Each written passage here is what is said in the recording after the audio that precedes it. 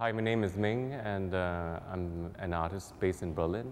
I'm here to see the launch of this work called After Chinatown.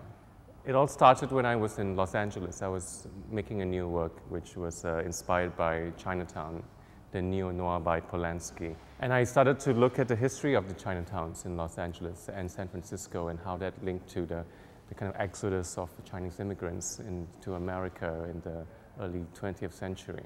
And so it's me, and then I also play the femme fatale, and she's got a classic look inspired by Double Indemnity. You never can tell whether the character is looking for somebody or running away from somebody. Because of what happened in history, there were lots of wives looking for husbands, lots of fathers looking for their daughters or sons across the water. And this is kind of like a revisiting of this kind of like this loss via the trope of film noir.